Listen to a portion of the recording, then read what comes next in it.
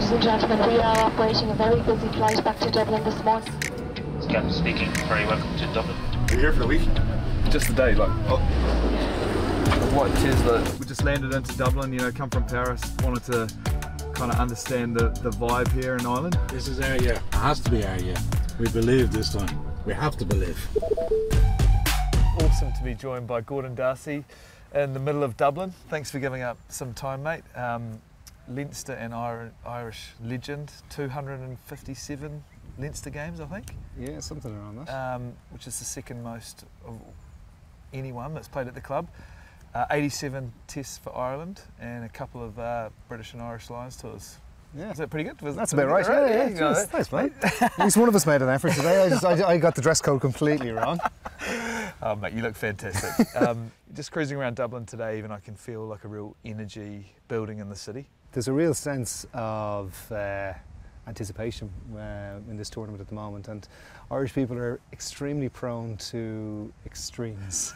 We're really we're the worst team in the world or we're the best team in the world, and it just happens that seems to be marrying on and off the pitch at the moment. When the teams will come out on Friday, people will start going, they'll start getting a little bit more nervous. Now that's off the pitch, on the field, in that group, in that environment.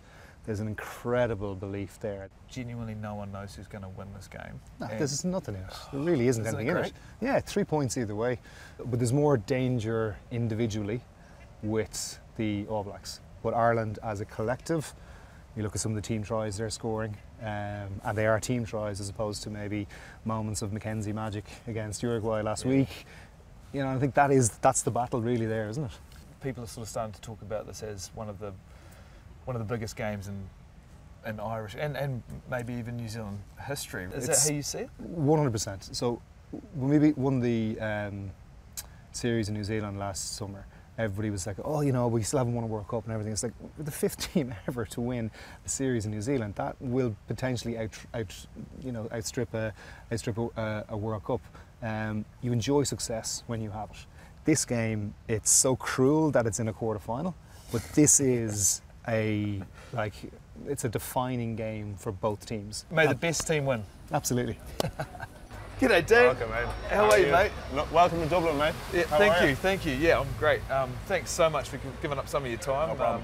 I'm only here for a few hours, but I really wanted to kind of land in Dublin and start understanding the buzz. Yeah, the buzz of this weekend's game. Sweet. Is this for me? Yeah, that's for you, mate. Oh, thanks, mate. We're going to play Split the G here. So first sit has to land in between the G on that button. Oh, okay. Here we go.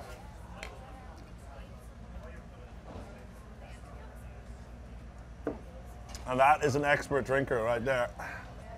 Welcome to Dublin, baby. I think, you know, they've been building over the last while. I think when they came back with the Grand Slam in the lead up to the World Cup, it was huge for the team. I think they've been slowly kind of like the warm-ups, they probably weren't playing their best rugby, but that South Africa game was huge. There's no illusions about the test that they have against the ABs. Obviously, they're another sensational team, but confident and really looking forward to what's going to be an amazing game.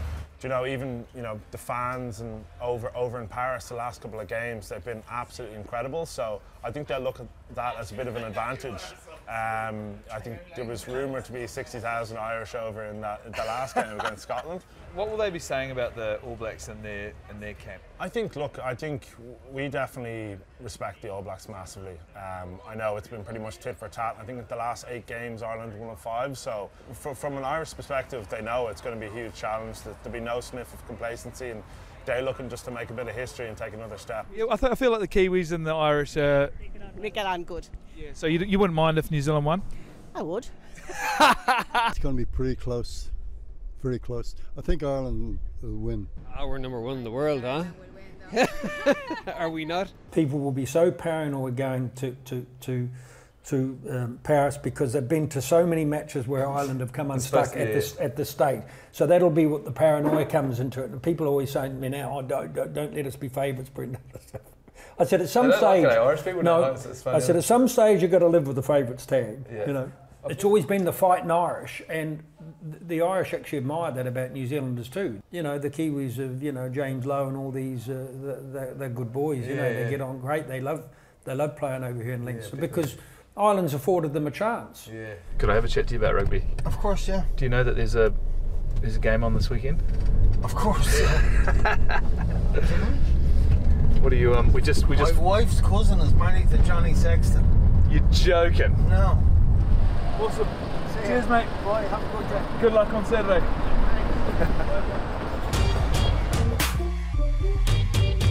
I can sense the Irish thinking, yeah, we're going to take it to them. We're going to really beat them, and they obviously have before in the past. So, you know, you can't shy away from the fact that they are a really good team. But there's word on the street that the pressure can come on in these big moments, in these big games, and it's quarterfinals. It's a Rugby World Cup. How do you think they're going to handle that, Andy? Gee, when the pressure comes right on, and it will come down to little moments, like, you know, in those big games. Both of you have played in big finals, and you touched on little moments in finals. What else is important when you come to finals footy? Nail your role, nail your job, be really, really world class at your job, whatever that is. If everyone does their jobs well, at some point, some moment, a bit of magic will happen, and that can be the difference. Have to be clinical, eh? Like, I know for us in our environment, when it comes to those moments, it's about, as you said, staying the same. It's about still having fun. Like, you've got to enjoy your rugby, and when it comes time where you do make mistakes, it's, you know, no one's perfect. It's about rallying around each other, getting behind each other's back, celebrating the tries when they're there, but also picking your mate up when, you know, things don't go their way, because it's going to be tough. I sense it's going to be such a close game. It's going to be down to the wire, but yeah, it is about staying present in the moment. How's the front row battle going to go? Probably be one of the best ones of the year. You have really? Yeah. Good front row from All Blacks, good front row from Ireland, and yeah, Ireland scrum are looking dangerous as well. So I'm looking forward to watching that, and as a fellow front rower, get up the All Blacks. But it's a safe front row. Yeah, it's a safe. I won't go too much detail because I can talk for ages. But thank you for joining us on the Front Row Show today. It's been a pleasure. Enjoy the quarterfinals week and the build up to it. And up the ABs. At the beautiful Sacré-Cœur Basilica, an Irish rugby fan had come to pray. Neil, big game this weekend. How are you feeling about it? We're ready. We're #1 in the world, and we're playing like it. He's confident, all right. Well, time to hit Neil with a hot take. You've got that Johnny Sexton double round move. To me, it feels like obstruction. Your thoughts? No, Sexton can't do anything wrong. He's our god. No, he's world class, and he's showing it even at the age of like 38. Well, here's another 38-year-old, former Pumas centre Gonzalo Tiesi, who retired 9 years ago. For me to call against the All Blacks, it's very difficult. So although Ireland are in a very good shape and they have a good chance, I think the All Blacks will win. We found 2 Italian fans who weren't in Paris for the rugby. We prefer football, yeah. We follow football matches more than rugby. Dai Roma, dai, direi. We are from Rome. That means go Roma, go. Well, even football fans can expect to see plenty of kicking. The kicking game has been very important, the way you compete in the air. Coming the knockout stages, quarter, semi-finals, teams will start to play a little bit more territory, and whoever wins the battle, the set piece, the physical battle, I mean, will have a very good chance. Great analysis, really. But let's talk Totti. Francesco Totti. Francesco Totti, yeah, brilliant. Number 10, yeah. He's the best. The Totti of Ireland is Johnny Sexton. And then for us, it's Richie Mo'unga, so it's Daye Mo'unga. Yeah, Daye means go. You're like, you're the best. So can you say Daye Mo'unga? Yeah, you can say that. Daye Mo'unga. That's it. They are from Le Grand Beret platoon. So New Zealand versus Ireland, who will you be supporting? Oh, New Zealand, New Zealand, at all costs. Over in Ireland, rugby's on a high. Well, it seems to be the only sport we're actually quite good at, being #1 in the world. No, the interest is just going skyrocketing, like the whole country's talking about it. Yeah, it's a long way to the top. Just down the road is Père Lachaise Cemetery. I paid my respects to Jim Morrison, hoping that the All Blacks can break on through to the other side. Fans have left gifts and chewing gum on a tree. Not bad. Then we visited the great Irish writer Oscar Wilde, who famously said, "Be yourself, everyone else is already taken."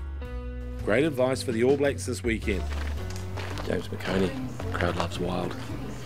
And NZR Plus. Front Row Show.